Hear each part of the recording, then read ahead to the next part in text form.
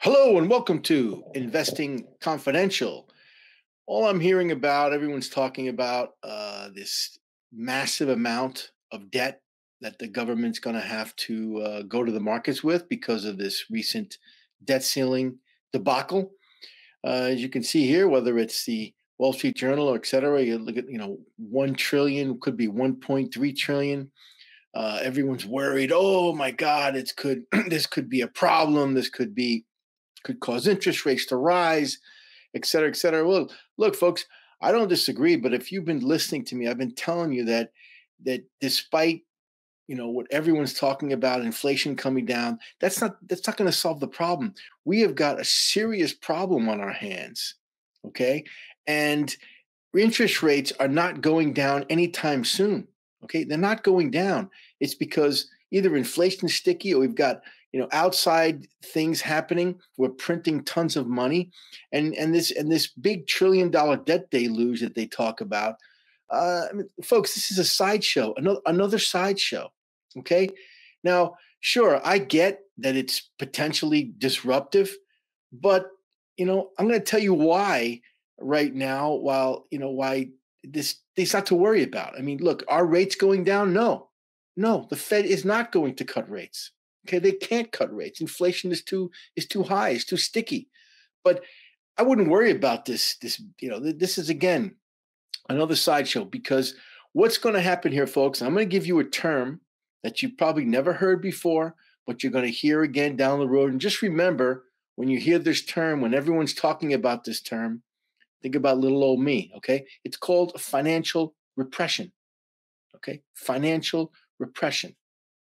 Okay, what is financial repression? Basically, financial repression is what we call something where you have an entity, in this case a government, okay, forcing its banks to basically finance. This is what's been going on in Japan, forcing the banks to finance its growth. So what's happening in Japan?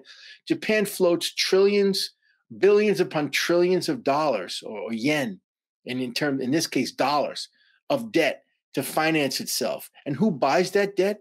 The banks. What banks? Government banks. Okay, it sounds ridiculous, but this is the case.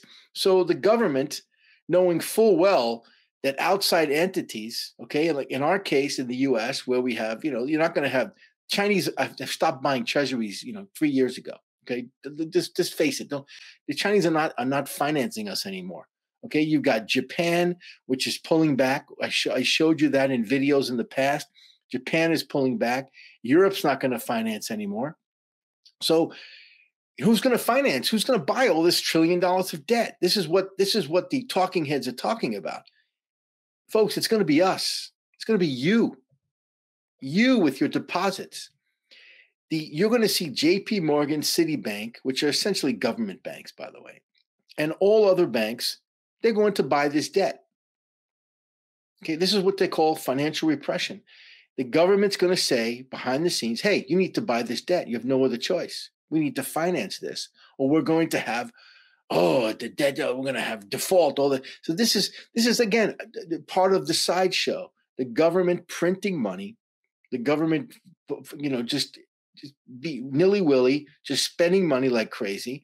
And again, forcing our banks, your savings, your hard-earned money to buy this debt, which is a joke.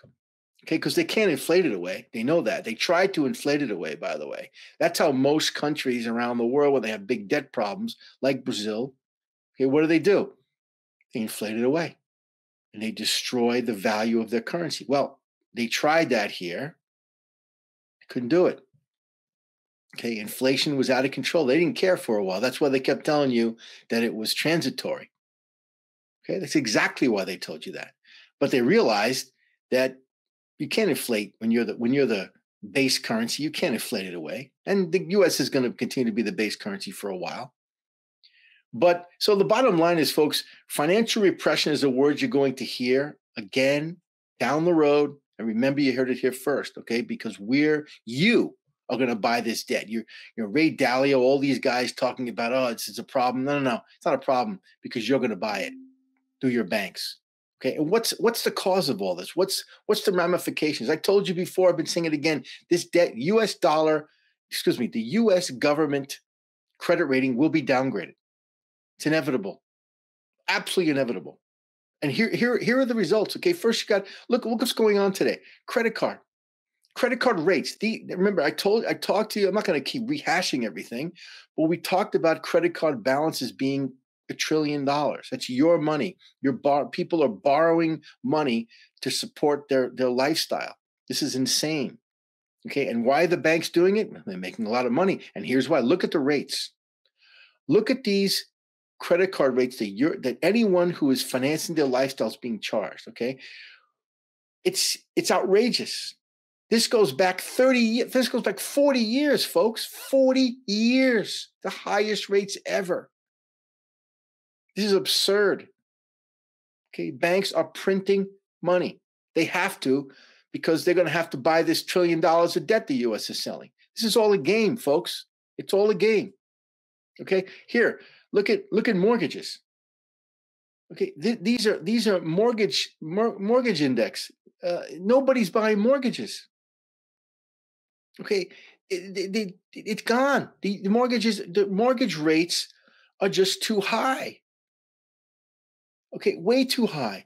And here, I mean, this chart should shock you, folks. Absolutely shock you, because we have known that 30-year mortgage payments have rise over time. They sink, they rise, they sink. But look at since this pandemic. And again, I keep saying the pandemic was an inflection point. But it's something that is going to reverse. I think it's all going to reverse. But look at today, the highest in the history of this country and the world, by the way, 30-year mortgage payments. Actually, it is the world because nobody has 30-year mortgage. We're the only morons who have 30-year mortgage payments. And this is why housing is so expensive, because we have 30-year mortgage. If like every other country, they average about 10 years. If we cut mortgage rates at 10 years, or mortgage financing 10 years, real estate in this country would collapse. Okay, so look at this. You can't get around this, folks. This is this. I'm going to keep showing this because it should shock you. This cannot continue. Okay, this cannot continue, and the only way it's going to continue is that real estate prices are going to go significantly lower. They have to. There's no other choice, because as you're seeing, these interest rates are not going to go much lower. Okay, mortgage rates may come down to 5%. May come down to 5%. That's about the lowest they're going to go, because that's the average. When I bought my first house, I think I paid a 7% mortgage, just like today. People are shocked. Oh, that's because over the last 10 years and 5 years, we've had this ridiculous zero rate policy started by Ben Bernanke, that fool. Okay, he's an absolute fool. He should go down in the books as the guy who destroyed this country. Okay, because this country is being destroyed by that policy, and it continues today. Okay, so, what's next? Okay, what's next? Well, we got problems here, folks, because as you can see here, we have the stock market, which is what we're talking about today, or asset prices. Equity, stock market is part of asset prices, are just way overvalued versus our GDP. Now, we're talking about going back again 40, 50 years. We can go back even farther. And probably the last time we saw this was in 1927, but I'm not going to get into that. But equity, stocks in general are so overvalued versus what this country's worth, or our GDP. Okay. And it's not just stocks, it's bonds, it's real estate, but stocks are by far the most overvalued they've ever been in the history of this country, maybe with the exception of 1927, versus what this country's worth. This is a huge country. Okay. And there's no way that stocks should be where they are today. No chance. And again, as I told you before, they're driven really by 5 or 10 companies. We're at the Nifty 10. We used to be Nifty 50. Look it up again from the 70s. This is the Nifty 10. It's all going to reverse. And finally here, what's the opportunity? The opportunity set is this, folks. As I told you, we're in financial repression. We are entering just an absolute debasing of all currency, not just the dollar. Okay, so how do you protect yourself? Well, as you can see here, going back again another 50-year chart, you need to have exposure to commodities. You can make it gold, you can, whatever it is, you need to have exposure to commodities. We are at all-time lows.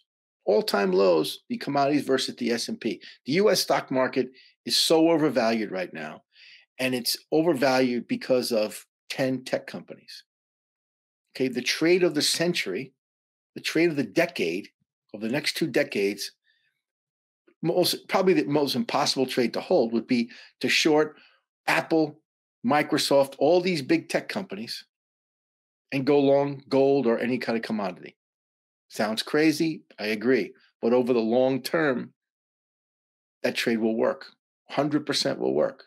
Will it be possible to hold into that trade if you're a risk adverse person? No, impossible. Impossible for the average person to hold on to. But that's the trade. That's the trade. So financial repression, you've heard it here first. It's coming. Okay. We're going to buy don't get worried about who's going to buy the debt. No, we're going to buy the debt. You're going to buy the debt because our banks are going to buy the debt. But it's not going to stop the inevitable debt downgrade, et cetera, et cetera, et cetera. So traders take advantage of it. A lot of opportunities. Market's still too many bears out there. Too many bears. The market's not going down. It's going higher. Trending, let's say, flat to higher. But it's only going higher if you own 10 stocks. The rest of the market is done, flat to down. So as an investor, buy commodities and be very careful out there.